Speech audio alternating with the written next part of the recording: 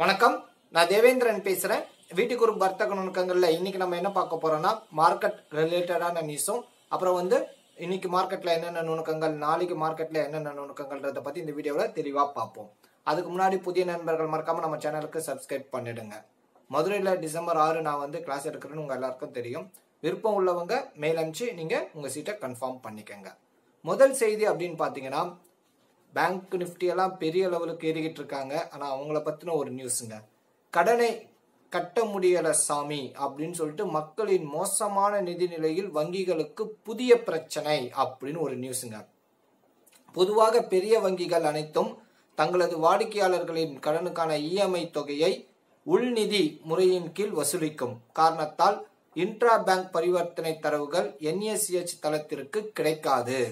அதனால தான் பார்த்தீங்கன்னா இந்த வாட்டி வாரா கடன்லாம் அந்தவங்க ரொம்ப காட்டல. அவங்க இப்போ அந்த ரிப்போர்ட் வந்திருக்குங்க. சுமார் 2.5% கடன்களை மறுசீரமைப்பு செய்ய வேண்டிய கட்டாயத்திற்கு தள்ளப்பட்டு உள்ளனர் பேங்க் எல்லாருமே. பொதுவாக ஒரு ரிப்போர்ட் என்னன்னா, ஏப்ரல்ல இருந்து சரியா யாருமே இஎம்ஐ கட்டலையாம். இந்த அக்டோபர்ல தான் ஓரளவுக்கு ரீச் பண்ண முடிஞ்சுது அப்படின்னு சொல்லிட்டு இவங்க ரிப்போர்ட் கொடுத்துருக்காங்க. ஸோ இந்த இதுவும் அவங்க அப்படி காட்டிட்டதால அடுத்ததுலயாவது இவங்க வாராக்கடனை காட்டுறாங்களா இல்லையான்றதை வெயிட் பண்ணி பார்க்கலாம். பட் இருந்தாலும் பேங்க் நிஃப்டி எந்த அளவுக்கு மேல போயிட்டு இருக்காங்கன்றத நீங்க பார்த்துக்கிட்டு தான் இருக்கீங்க. அடுத்து பாத்தீங்கன்னா, நியூ இயரில் காத்திருக்கும் செம ஷாக். 20% வரை கட்டணம் உயரலாம். வரவிருக்கும் புத்தாண்டில் கட்டணங்களை தொலைத்தொடர்பு நிறுவனங்கள் அதிகரிக்க திட்டமிட்டுள்ளதாக செய்திகள் வெளியாகியுள்ளது. என்னடா பாத்தீங்களா, அதாவது ஐடியாவா இல்லைனா ஏர்டெல்லா இல்ல ஜியோவான்னு சொல்லிட்டு போட்டி போட்டுக்கிட்டு ஆஃபர் பண்ணாங்க. அதுல எல்லாரும் நம்ம போய் வாங்கிட்டு இருந்தோம். முதல்ல இவங்க கம்மியா கொடுத்து வாடிக்கையாளரா நம்மளை மாத்திட்ட பிறகு கொஞ்சம் கொஞ்சமா அதை டாரிஃபை மாத்திக்கிட்டு இருந்தாங்க. இப்போ அதிகமா தான் இருக்கு, ஆனா இது கூட அவங்களுக்கு லாபத்தை கொடுக்கல அப்படின்னு சொல்லியிருக்காங்க. ஸோ அதால என்ன பண்ண போறாங்கன்னா, வர ஜனவரியில இருந்து அவங்க டாரிஃபை மாத்த போறாங்க. அதுல முக்கியமா சொல்லியிருக்கிறது யாருன்னு பாத்தீங்கன்னா, ஐடியாவும் ஏர்டெல்லும் தங்கள் கட்டண விலையை 15 முதல் 20% வரை அதிகரிக்கக்கூடும் என்று எதிர்பார்க்கப்படுகிறது. இவங்க இன்க்ரீஸ் பண்ணா ரிலையன்ஸ் ஜியோ மட்டும் சும்மா விட்டுருவாரா? அவரும் கண்டிப்பா இன்க்ரீஸ் பண்ணுவாரு. ஸோ இது எந்த அளவுக்கு, அதாவது கம்மியா கொடுக்குறேன்னு சொல்லி ஆரம்பிச்சுட்டு இப்ப எந்த அளவுக்கு பழைய நம்பருக்கு அவங்க கொண்டு வந்துட்டாங்கன்றத இது பிரதிபலிக்குது. அடுத்து பாத்தீங்கன்னா, DHFL பத்தின ஒரு முக்கியமான நியூஸுங்க. DHFL நிறுவனத்தை கைப்பற்ற திட்டமிடும் அதானி குழுமம், அதாவது அவங்க 31,250 கோடிக்கு வாங்கறதுக்கு ரெடியா இருக்காங்களாம். இதுல என்ன பிரச்சனை அப்படின்னு பாத்தீங்கன்னா, பிரமால் என்டர்பிரைசஸ் 25,000 கோடிக்கு ஆல்ரெடி விண்ணப்பிச்சிருக்காங்க. ஓக்ட்ரி அப்படின்ற நிறுவனமும் 31,000 கோடிக்கு DHFL வாங்கறதுக்கு விண்ணப்பம் பண்ணிட்டாங்க. அதானி குழுமம் முதல்ல DHFL நிறுவனத்தின் குறிப்பிட்ட சில சொத்துக்களுக்கு மட்டும் விருப்பம் தெரிவித்து 2,700 கோடிக்கு விண்ணப்பம் அனுப்பிச்சிருக்காங்க. ஆனா அவங்க முடிவுல திடீர்னு சேஞ்ச் பண்ணிட்டாங்க. இந்த சனிக்கிழமை அதானி குழுமம் திடீரென சனிக்கிழமை DHFL நிறுவனத்தை முழுமையாக கைப்பற்ற திட்டமிட்டு உள்ளதாகவும் அதற்காக 31,250 கோடி ஒதுக்கி இருக்கிறதாகவும் சொன்னாங்க. விண்ணப்பம் பண்ண போறதாகவும். இது எதுனா, ஓக்ட்ரி நிறுவனத்தை விட 250 கோடி தான் அதிகம். இதுல என்ன ப்ராப்ளம் அப்படின்னு பாத்தீங்கன்னா, பிரபால் மற்றும் ஒக்ட்ரி ஆகிய நிறுவனங்கள் DHFL மற்றும் SBI-யிடம் கடிதம் ஒண்ணு அனுப்பிச்சிருக்காங்க. என்ன கடிதம் அப்படின்னு பாத்தீங்கன்னா, லேட்டா அனுப்பிச்ச DHFL அதானி குழுமத்துடைய இந்த விண்ணப்பத்தை நீங்க அக்செப்ட் பண்ணிக்கிட்டீங்கன்னா நாங்க கேஸ் போடுவோம் அப்படின்னு சொல்லியிருக்காங்க. சப்போஸ் அவங்க விண்ணப்பத்தை நீங்க ஏத்துக்கிட்டாலும் திரும்ப நாங்க ஒரு புது விண்ணப்பம் போடுறதுக்கு நீங்க எங்களுக்கு பர்மிஷன் கொடுக்கணும். ஏன்னா இவங்க இதெல்லாம் பார்த்துட்டு தான் ஒரு 250 கோடி மேல வச்சு போட்டதாகவும் இது கரெக்டான முறை இல்ல அப்படின்ற மாதிரி அவங்க கடிதம் எழுதியிருக்காங்க. என்ன இருந்தாலும் DHFL ரொம்ப பேர் ஷேர்ஸ் வாங்கி ரொம்ப இறங்கியிருக்கு, ரொம்ப பேருக்கு தெரியும். இதுக்கெல்லாம் ஒரு நல்ல முடிவாகி அது ஒரு நல்ல ஒருத்தர் அதை வாங்கினாங்கன்னா திரும்பவும் அது மேல வர்றதுக்கான வாய்ப்புகள் அதிகம். அவங்க கடன் சுமையில இருக்காங்க. அதால இந்த அளவுக்கு அவங்க வாங்க இத்தனை பேர் விருப்பம் தெரிவிச்சுக்கிறதே பெரிய விஷயம். யாராவது ஒருத்தர் வாங்கினா கண்டிப்பா அந்த கம்பெனி மேல போகும். அடுத்து பாத்தீங்கன்னா, BBCL-க்கு நோ சொன்ன முகேஷ் அம்பானி. அதான் நேத்து தான் கடைசி நாள்னு நான் உங்ககிட்ட சொல்லியிருப்பேன். நேத்து வரைக்கும் அவர் எந்த பர்மிஷனும் கொடுக்கலங்க. பெரிய விஷயம் என்னன்னா, நம்ம கவர்மெண்ட் இது BBCL, அதை வாங்குறதுக்கு ஒருத்தரும் இல்லை. விற்கிறதே கஷ்டம்தான். ஆனா பெரிய கம்பெனிகள் வாங்க தான் வரலையே கண்டி சின்ன சின்ன கம்பெனிங்க விண்ணப்பம் தெரிவிச்சிருக்காங்க. இப்போ அதால இன்னைக்கு ஒரு நியூஸ் என்ன சொல்லியிருக்காங்கன்னா, பிபிசிஎல் உடைய நிர்மலா சீதாராமனும் சரி, அதுல உயர் அதிகாரிகள் சின்ன சின்ன கம்பெனிகள் விண்ணப்பத்தை எடுத்து அவங்களுடைய இதை வந்து நாங்க யார் பெஸ்ட் அப்படின்ற மாதிரி பார்த்து அவங்களுக்கு இன்னும் ஒரு 2 வீக்ஸ்ல யாருன்றதை நாங்க அறிவிப்போம் அப்படின்னு சொல்லியிருக்காங்க. பெரிய நிறுவனங்கள் வரலன்ற கவலை இருந்தாலும் இவங்க வந்திருக்கிறதால இதுக்கான ஒரு ஸ்டெப் இன்னும் ஒரு 2 வீக்ஸ்ல நடக்கும் அப்படின்னு சொல்லியிருக்காங்க. ஓகேங்க. அடுத்து பாத்தீங்கன்னா டீசல் விற்பனை 5% வீழ்ச்சி அப்படின்னு சொல்லியிருக்காங்க. இது எதுக்குன்னா கேள்விக்குறியாகும் பொருளாதார வளர்ச்சி. பொதுவா ஆர்பிஐ வந்து ஒரு நாட்டுடைய வளர்ச்சி, அதாவது நம்ம இந்தியாவோட வளர்ச்சி அவங்க எங்க போய் இது பண்றாங்கன்னா இந்த டீசல் இந்த மாதிரியான வளர்ச்சியை தான் பாக்குறாங்களாம். அது வீழ்ச்சி அடைஞ்சாலே பொருளாதாரம் தடப்படும் அப்படின்ற மாதிரி. ஏன்னா வாகனங்கள் இல்லாம பிசினஸ் இல்லைங்க. அதோடைய சுழற்சி இருந்தா மட்டும்தான் ஒரு நாட்டுடைய ஜிடிபியை வந்து கணிக்க முடியுமா.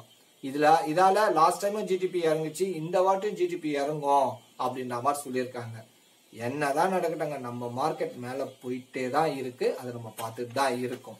ஸோ அடுத்து பாத்தீங்கன்னா கொரோனா அதிகரிப்பால் டெல்லியில் மீண்டும் லாக்டவுன், மத்திய அரசிடம் அனுமதி கோரினார் அரவிந்த் கெஜ்ரிவால்னு ஒரு நியூஸ்ங்க. இது என்னன்னா இப்ப வந்து பாத்தீங்கன்னா யூரோப்லலாம் திருப்பி வருது, யூஎஸ்லயும் வரப்போது திருப்பி லாக்டவுன் அப்படின்ற மாதிரி பேச்சுகள் அடிப்படுது. நம்ம இதுல பனிக்காலம்ல ரொம்ப வந்து வரப்போகுதுன்னு சொல்லிட்டு இருந்தாங்க. இப்போ ஃபர்ஸ்ட் டெல்லிக்கு வந்துருச்சு. ஸோ அவர் வந்து எல்லாத்தையும் லாக்டவுன் பண்ண கேட்கலங்க, மக்கள் அதிகமா கூடக்கூடிய இடத்துக்கு லாக்டவுன் கொடுக்கலான்ற மாதிரி அவர் இருக்காரு. ரெண்டாவது சென்னையிலயும் இப்போ தீபாவளியால பனியெல்லாம் மழை பெஞ்சு இதுவா இருக்கு, எல்லாரும் நம்ம உஷாரா இருக்கணும். திரும்பவும் கொரோனா வந்து அது கண்டிப்பா மார்க்கெட்டை பாதிக்கும். அடுத்து பாத்தீங்கன்னா இன்னைக்கு நிப்டி பேங்க் நிப்டியோட ஓப்பன் ஐ லோவா பாத்துக்கலாம். நிப்டி ஐ 12,934, லோ பாத்தீங்கன்னா 12,797, க்ளோஸ் பாத்தீங்கன்னா 12,874.20. பேங்க் நிப்டியோட ஹை பாத்தீங்கன்னா 29,239, லோ பாத்தீங்கன்னா 28,722, க்ளோஸ் பாத்தீங்கன்னா 29,181.30. நிப்டியை பொறுத்த வரைக்கும் பாசிட்டிவா 93.95ல க்ளோஸ் கொடுத்திருக்காங்க. பேங்க் நிப்டி வந்து 587 பாயிண்ட் க்ளோஸ் கொடுத்திருக்காங்க. இன்னைக்கான மார்க்கெட் நுணுக்கங்கள்னு பார்த்தா ஒண்ணுமே இல்லைங்க. எப்பெல்லாம் வந்து பிரதமர் மோடி வந்து ஒரு கான்ஃபரன்ஸ்ல பேசுறாரு அப்படின்னா மார்க்கெட்டை மேலதான் வச்சிருக்காங்க. முதல் காரணம் பிரிக்ஸ் அப்படின்ற மாநாட்டில் இன்னைக்கு அவர் பேசுறாரு. இந்த மாதிரி ஒரு கடந்த ஒரு 3 இயர்ஸா நாங்க பார்த்துட்டோம், அப்படிதான் வச்சிட்டு இருக்காங்க. ரெண்டாவது பாத்தீங்கன்னா நேத்து எப்பவுமே நாஸ்டாக் தான் லைஃப் டைம் ஐ காட்டிட்டு இருந்தது. நேத்துலாம் பாத்தீங்கன்னா டவ் ஜோன்ஸும் லைஃப் டைம் ஐக்கு வந்துட்டாங்க. S&P 500 அவங்களாம் 20% வரைக்கும் பெரிய அவுட்புட்டை காட்டியிருந்தாங்க. அது மட்டும் இல்லாம யூரோப், நம்ம ஏசியன் கண்ட்ரி எல்லாமே பாத்தீங்கன்னா அபோவ் 1.5% மேல இருந்தாங்க. அதோடைய பிரதிபலிப்பு தான் இன்னைக்கு நம்ம மார்க்கெட்ல முழுமையா தெரிஞ்சிருச்சு. ரெண்டாவது ஒரு 2 வாரமா நிப்டியை டிரைவ் பண்ணிட்டு இருக்கிறது யாருன்னு பார்த்தா உங்களுக்கே தெரியும், பேங்க் நிப்டி. குறைஞ்சது 500க்கு கீழே அவங்க இல்லைங்க. 500 எடுத்துட்டு இவ்வளோ தூரம் கொண்டு வந்துட்டாங்க. இதெல்லாம் தான் இன்னைக்கு மார்க்கெட்டுக்கான நுணுக்கங்கள்ங்க.